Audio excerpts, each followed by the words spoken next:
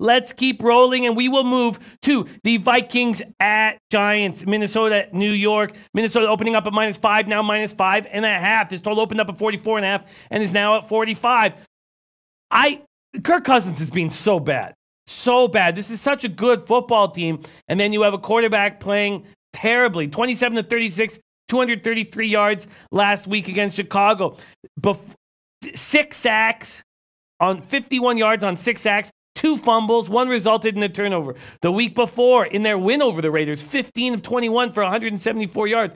He's playing terrible. So we have one team here in the Giants that's trending up because they believe in their quarterback, and we have one team struggling because they don't believe in their quarterback. The Giants do believe in Daniel Jones. I lean towards the Giants +5.5, but I don't think that I wanted any part. I don't think I'll actually make it to the window unless I hear this is a spot that you like as well. Donnie, Vikings, Giants.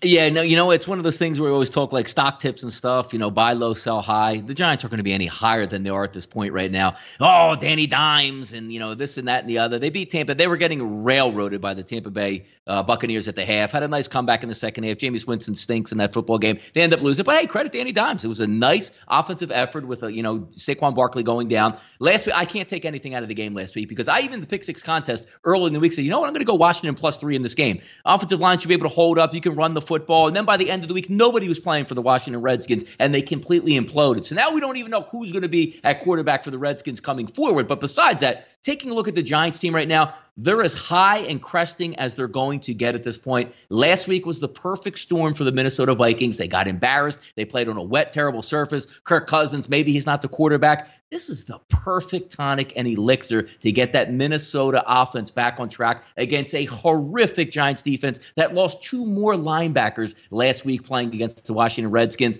Perfect time to buy low on the Vikings. They should win by 7 or more this weekend. All right, I will stay away from the Giants, but I just don't believe in Kirk Cousins at all. But we've had Torino talk about how Cousins eats against bad teams, loses against good teams.